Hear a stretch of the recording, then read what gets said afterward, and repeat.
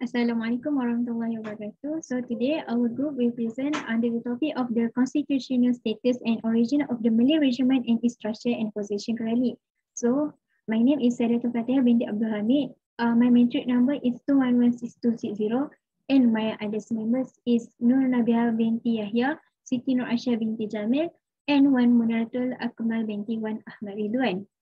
So we continue with the introduction. So basically, what is the Malay Regiment? Before I will continue with the meaning of the Malay Regiment, I will brief a little bit about the Malay Regiment. Malay Regiment is founded in 1933 with the 25 recruits only, and it took place in Port Dickson under the command by the British officer. However, nowadays, the Malay Regiment is called Malaysian Armed Forces, which is there are infantry known as the Royal Malay Regiment. So we continue with the meaning. So what is the meaning of the Malay? Malay literally reinterpreted as the language spoken in Malaysia. However, in this context, is considered as Malay people. While the regiment means a group of soldiers commanded by a soldier officer in charge. So if we combine together, Malay regiment means a group of soldiers of Malay people commanded by a soldier officer in charge. So we continue with the status Malay regiment before and after. So before is in 1953, which is before the Independence Day. So the first law in military in Tanah Melayu or Malaysia is the Malay Regiment Enactment 1933, where at the time is passed by the Federal Council. There is no help or there is no one who is expert in military law from the member of the Department of the Judge Advocate General, as there was no available at that time. And this law that introduced throughout the year is the Federation Regiment Ordinance 1952, Military Forces Ordinance 1952, Navy Ordinance 1958, and others. So continue with the after Merdeka Day, specifically in 1972, the legislation introduced the Armed Forces Act 1972 that used until now. So this law is actually comprised all the law before the independent days, which is the enactment and the ordinance. And most of the part in AFA 1972 is basically based on the British Army Act 1955. And this law is separated with the other subsisting law of the Peter Chong in 1977 that the Court of Appeal dismissed the appeal from the appellant that to not charge the appellant under the Malay Regiment enactment, and the court also stated that the court actually has no power on jurisdiction to intervene with the military law that apply on the army, except if the civil right of the army is interrupted. The reason why it's separated is because first is territorial justice, where the law is still applicable to the army even they are outside from the federatory. Second is because in war situation, the law that can be used is only the military law, including the courts material, in order to protect and keep safety for the public, which that means they rule the country. And third is to maintain the discipline among the army, prevent them from disobey the command of the army officer as provided in AFA 1972. So other than AFA, there are also law that related to military is Federal Constitution. So in the view of the Federal Constitution, the army is considered as public servant by virtue of Article 132, Clause 1, stated that for the purpose of this Constitution, the public services are paragraph A, the armed forces.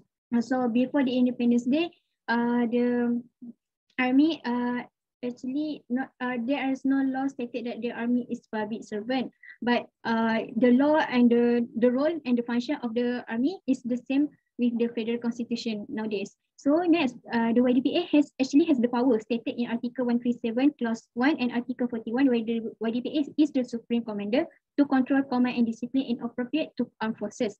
However, even though the armed forces is considered as the public servant, the Article 135 that protect the public servant actually does not apply in armed forces, as their law is totally different and independent. So I will pass to my member to continue with the history of the Malay Regiment. Bismillah, my name is Siti Jamil, matric number 211 and 68, and I will proceed with the origin of Malay Regiment. So, like in the first place, The Malay Regiment was issued by Malay monarchs, which includes the sultans and also their subject, which comprised of Sultan Perak, Royal Perak family, Sultan Pahang, and more in 1920. While the 1933 marks the birth of the Malay Regiment, where the Malay Regiment was formed at Poriksen.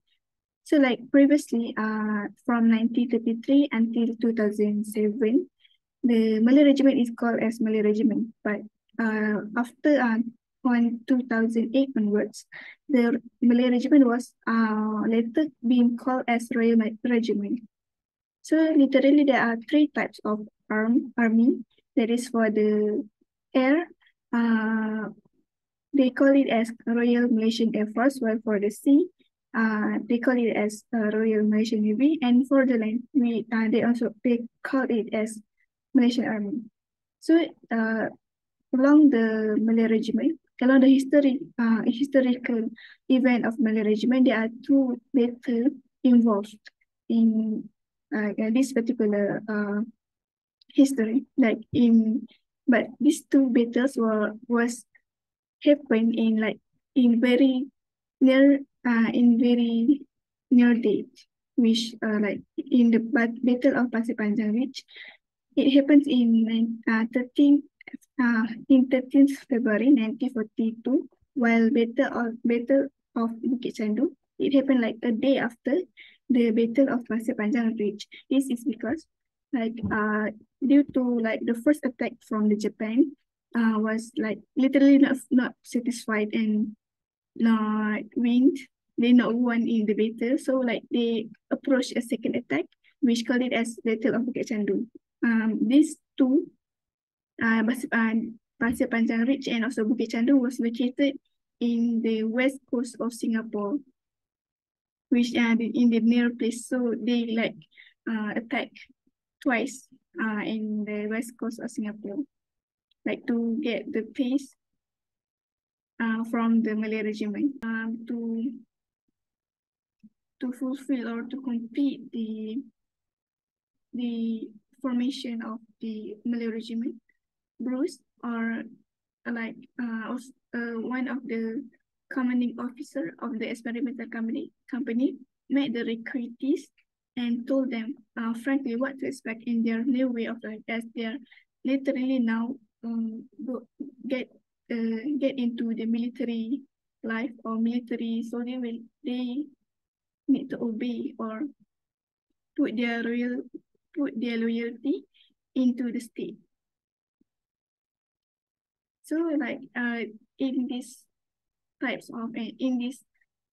period, it focused on the preparation or the inspection investigation prior to the training, prior the battle or any battle or any war has been made. It is more to the preparation. That's called as experimental company. So next we will proceed with the second period, 1935 and 1941, where in this case, prior to the battle, as the Battle of Bukit Chandu and Battle of Pasir Panjang happened in 1942,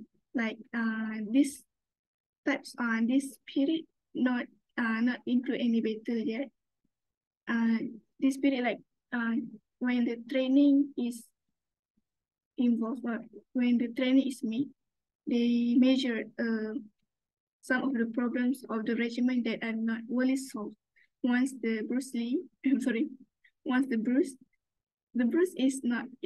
one of the British officer left Malaya, one of the commanding office of the experimental company.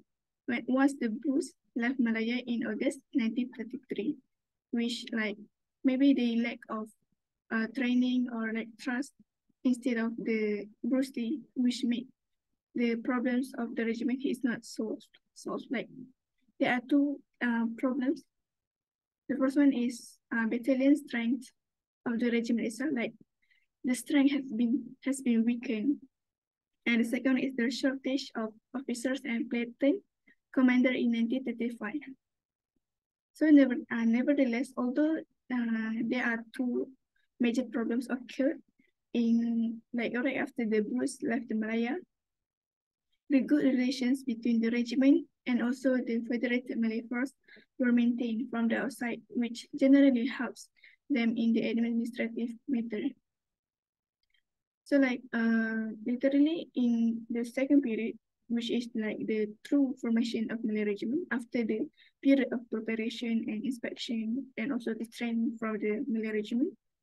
Although there are these two problems occurred, however, they managed to solve these two problems afterwards. After the Battle of Pasir Panjang Ridge and also Battle of Bukit Chandu has happened. They improve their regiment and the Malay regiment time by time. Until today, our current Malay our current Royal Malay Regiment was being trained by the British, by the United States Army also, and also they have a strong relationship with the other countries, which made the protection in Malaysia is getting protected. Protection is become strong, and etc. etc. So next, we'll proceed with the next presenter. Thank you.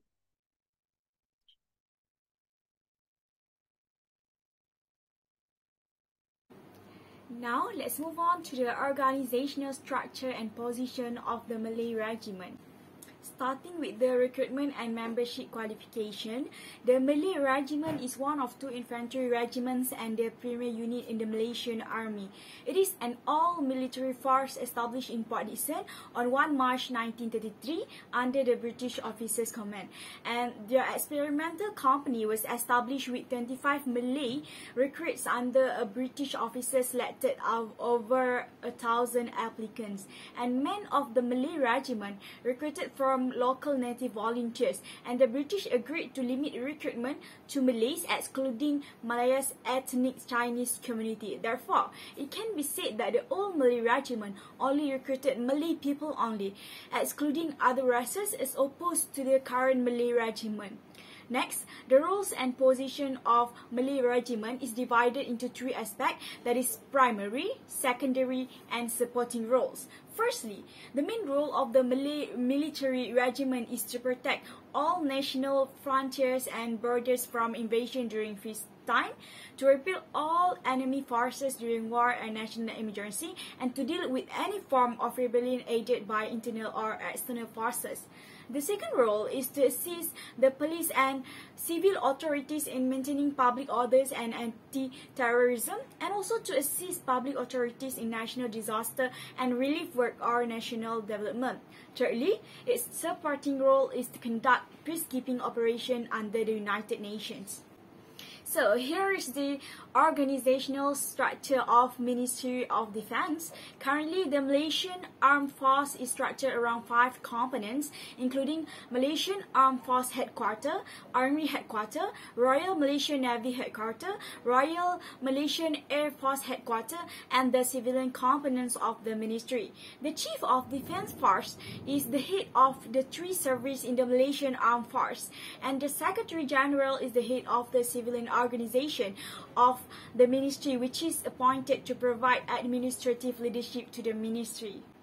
There are 2 elements in Ministry of Defense. The first one is the Medical Directorate. It is to maintain the health of personnel and preserve the human fighting strength of the Malaysian Armed Force, and to provide healthcare service for the family and personnel.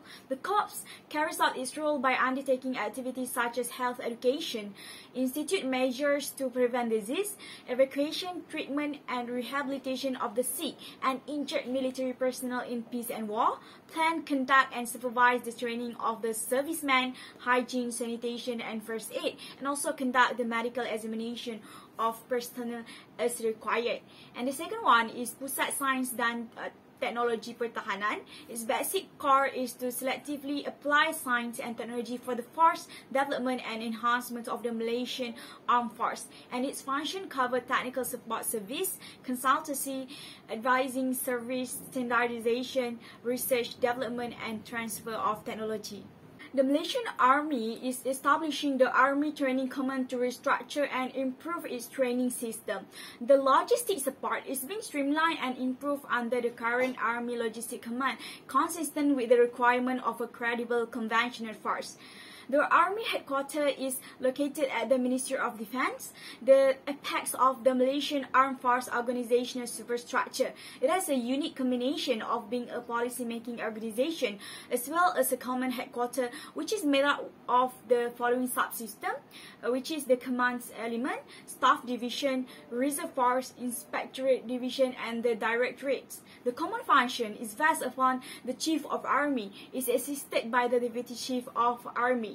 And the Staff Division is headed by the Chief of Staff, who is responsible for the function of the Army Headquarters, which deals with development and plans, operation and training, intelligence, manpower and logistics.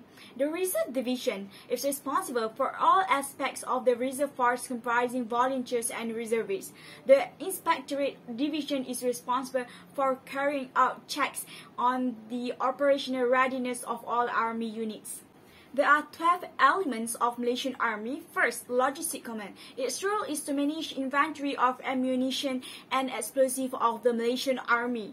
Second, human resource organization activities are such as recruitment and selection, training and development, compensation, labor relation and occupational safety and security. The third, infantry role is to seek out and locate the enemy, to kill or capture him, to seize and hold ground and to repel attack by day or night. And fourth, signal provides communication, and their tasks are more on the technical equipment, repairing and maintenance. Fifth, combat engineers assist in the maintenance of troop mobility and while denying the freedom of movement to the enemy, and provide essential service while assisting in military civic actions. The sixth one, artillery. Artillery creates fire supremacy in the battle area so that the enemy cannot interfere with the operation of the Malaysian Army.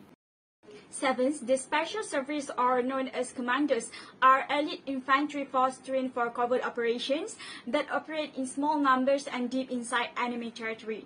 Eighth, the intelligence corps provides personnel who report information on the enemy and operational areas, convert information into intelligence and disseminate intelligence to higher, lower and adjacent units. Ninth, the military police corps had to maintain the discipline of military personnel in assisting the armed force in war training, to enforce military law, policies, regulations and procedures on all members of the armed force, and to investigate any case involving them.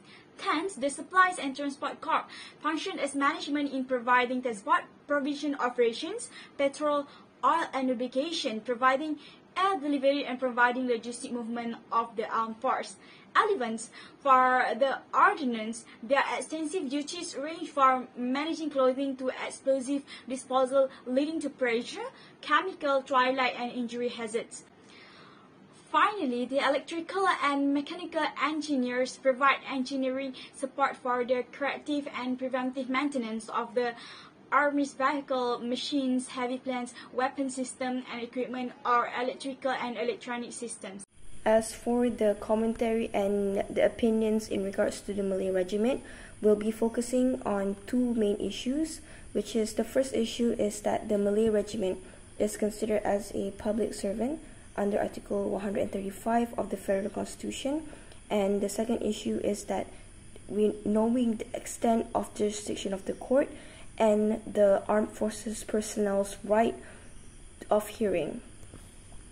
Before we begin, based on the findings, we opine that the Malay Regiment is officially recognized under the Federal Constitution as part of the public servants, because the essence of Article 135 is that the members of the public service can only be dismissed by the right authority and be given reasonable opportunity to be heard.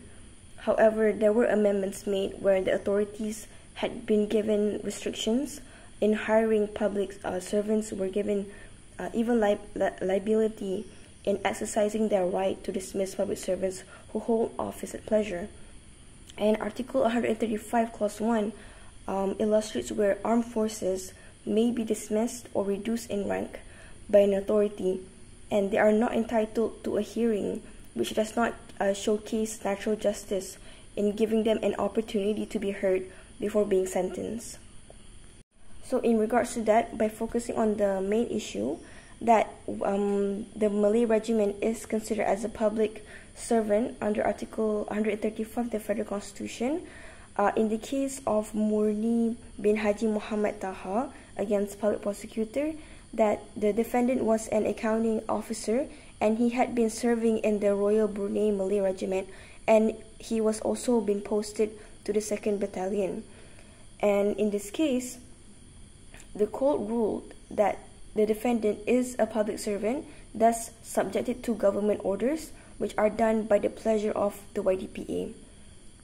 As for the second case, authority would be in the case of Abdul Salam bin Hussein against Majlis Angkatan Tentera Malaysia, where in this case it was in regards to the restriction of dismissal against the plaintiff, who was a lieutenant in the Royal Malaysia Air Force, and he was made by the YDPA. The dismissal, of course, is a valid law under Article 135. This is because the High Court ruled that Article 132 Clause 1 of the Federal Constitution and Article 135 Clause 1 of the Federal Constitution, it is in regards to the members of the armed forces from the class of public servants are not entitled to hearing. However, in regards to the jurisdiction of the court, there are instances where such jurisdiction is limited.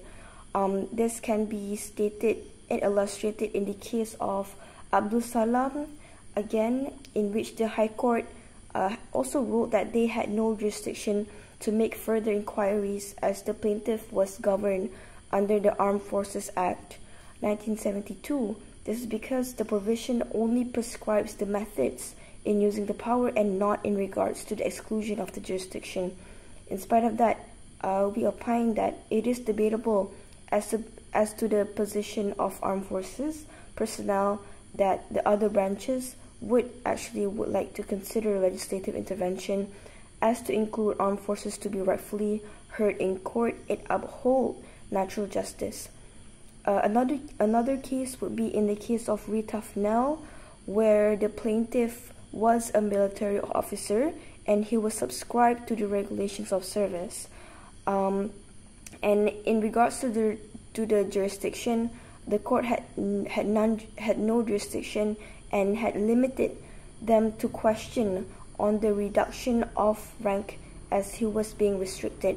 And the reduction of rank, this is somehow in line with our with Article 135 of the Federal Constitution.